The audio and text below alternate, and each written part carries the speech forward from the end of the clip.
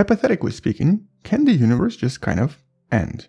One day it's there, the other day it's not. And though common sense kind of tells us that, yeah, no, that's not gonna happen, quantum physics tells us otherwise. As a matter of fact, there is a non-zero chance that one day the universe does actually just completely end for no reason whatsoever. For pretty much the same reasons why it began. Today, modern cosmology establishes that, for the most part, it's quite likely that the universe just kind of began out of nothing, probably as a result of some kind of a quantum fluctuation. And so, why can't it just end the same way? And though this idea might sound a little bit presumptuous and potentially too hypothetical, there is a physical explanation referred to as the False Vacuum Decay that actually does propose that it is possible, though extremely unlikely. And so, hello wonderful person, this is Anton. Today we're going to discuss False Vacuum Decay, and not just a hypothetical proposition, but holy cow, an actual physical experiment that was able, for the first time ever, to reproduce a kind of a model for the false vacuum decay, technically proving that, yeah, it is actually possible. As in, it's possible, quantum mechanically, for things to undergo this unusual phenomenon and thus enter a new state. But it doesn't mean that the universe is going to end anytime soon.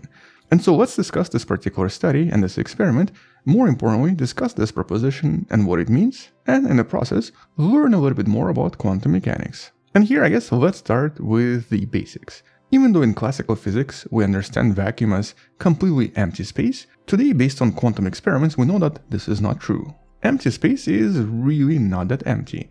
It contains what the scientists now refer to as quantum foam, an idea from the quantum field theory that represents a kind of a false vacuum. But I think this animation by Derek Lineweber basically represents it the best. Quantum foam in this case basically shows us that empty space is really not that empty. Vacuum has energy, and it's produced through appearance and disappearance of various virtual particles that appear for a moment and then self-annihilate into nothingness. And to some extent this has been proven with various experiments, such as the experiments showing the Casimir effect. Basically, by placing two plates close to each other, even if there's nothing in between them, there's actually going to be pressure from the outside because the quantum foam inside produces less particles than the quantum foam on the outside, thus producing pressure that should not technically exist in classical physics. Which in essence once again highlights that the universe, even if there's complete vacuum, will still contain some kind of a minuscule energy. And today this vacuum energy is also known as the lowest possible energy state in the entire universe. But the thing is, in a lot of different quantum theories, it's not believed to be the lowest state, because technically, you could maybe remove all of these quantum fluctuations and this quantum foam, reaching an even lower state of energy, or what the scientists refer to as the true vacuum state. And so here we have this very unique proposition. Maybe, just maybe, it's possible for the universe to go from this to something more like this. A much lower energy state, and potentially even the lowest level possible. And so sometimes researchers refer to this as a metastable state, or basically not permanently stable state, whereas this is the stable state. Now it's not entirely clear how and why such an event would occur, but in quantum physics it does seem to be possible. In other words, it's a state where all of this quantum foam becomes very silent, very quiet, and non-existent. And the way this might happen is through the process known as bubble nucleation, or a sudden formation of a bubble with zero energy inside that then suddenly starts spreading throughout the entire universe. And so here we have this tiny bubble forming somewhere in the universe, and then suddenly growing larger and larger, pretty much at the speed of light, eventually covering the whole universe, and making the entire universe transform into a completely new state, a lower state of energy. But we have no idea what exactly this would mean. Maybe this will just change a few properties of the universe, maybe it will make the universe grow much larger, or maybe it will destroy everything. So there's no clear answer about what's going to happen.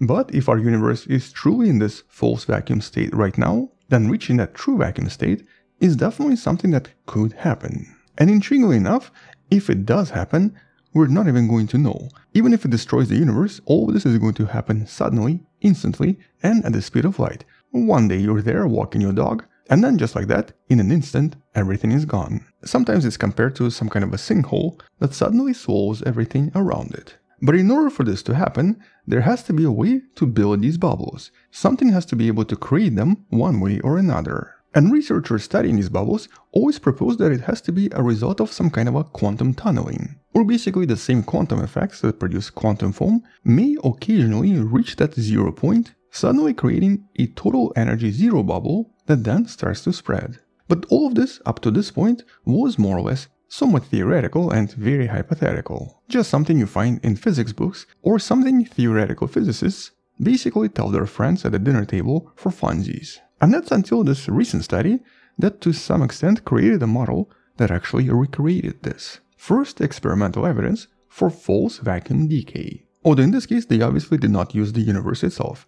They did use a gas, but a very cold gas almost at absolute zero that acquired a lot of quantum effects extremely similar to what we usually observe or to what we usually expect from anything at these very low temperatures. And so basically here the gas acquired a lot of quantum properties. But interestingly, at some point, through a carefully controlled experiment, the researchers were able to produce a tiny bubble that then started to spread.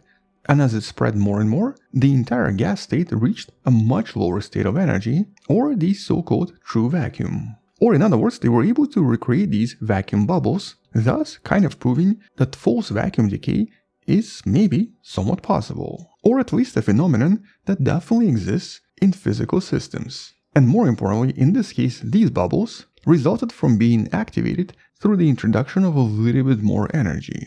In this case referred to as the thermal activation. And for a lot of cosmologists and a lot of theoretical physicists, this would be a really important study. Because vacuum decay plays a really important role in a lot of different ideas. For example, the creation of the universe itself. The formation of space-time and the formation of matter is actually believed to be the result of a kind of a transition state very similar to a false vacuum decay. Or in other words, the universe had nothing at first, then suddenly had stuff in it.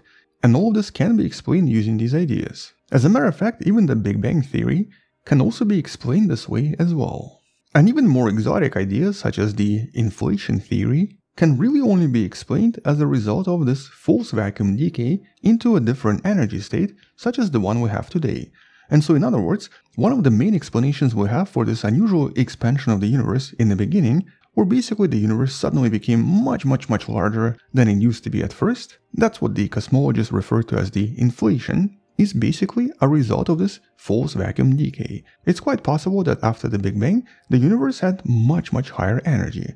Then suddenly, a quantum bubble suddenly makes everything collapse into a lower energy state, which might have resulted in a sudden expansion of everything around us. And so the inflation itself has been previously explained as a result of the Higgs field being trapped inside the false vacuum state. In other words, this unusual phenomenon could potentially explain pretty much everything that was always confusing about the entire universe. How the universe began, how it changed so dramatically in the first few seconds, why it's still changing even today, and even what might eventually happen later on. And since this particular experiment physically proves that this is a phenomenon that does exist, this experiment essentially created a very important analog for the early universe itself in order to help us understand what might have happened.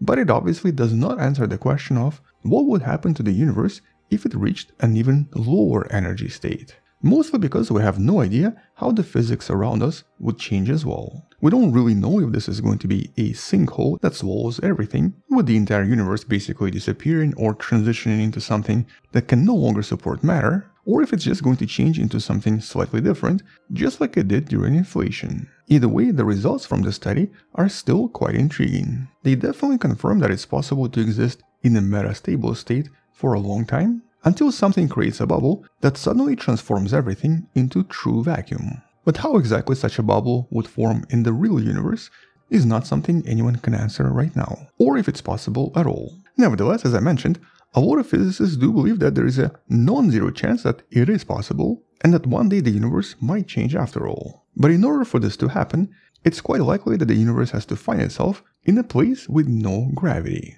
Or basically current explanations suggest that in order to build this bubble of total energy zero, it has to be created somewhere where there is no gravitation whatsoever. Because gravity seems to distort vacuum energy and prevents these bubbles from forming by not allowing them to get big enough in terms of volume and surface ratio. Which means that I guess for as long as there is matter in the universe, maybe it won't happen at all. But on the other hand, other papers have actually proposed that it might form in certain extreme conditions, such as for example when two black holes collide, producing tiny bubbles right in between them, milliseconds before the collision. But because these environments are so hectic and because they only last for a millisecond, and also because there's so much other energy including potentially Hawking radiation, these bubbles very likely disappear as soon as black holes collide. In other words, in terms of theories, there are definitely a lot of propositions when it comes to this true vacuum, or these true vacuum bubbles.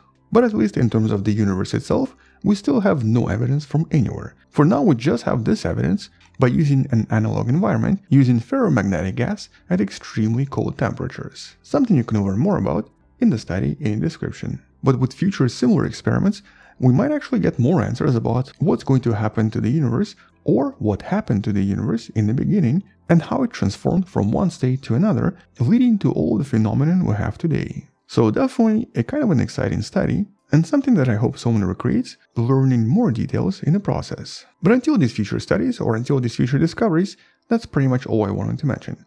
Check out some of the previous videos on similar topics in the description below. Thank you for watching, subscribe, share this with someone who loves learning about space and sciences, come back tomorrow to learn something else, support this channel on Patreon by joining channel membership or by buying the Wonderful Person t-shirt you can find in the description. Stay wonderful, I'll see you tomorrow, and as always, bye bye.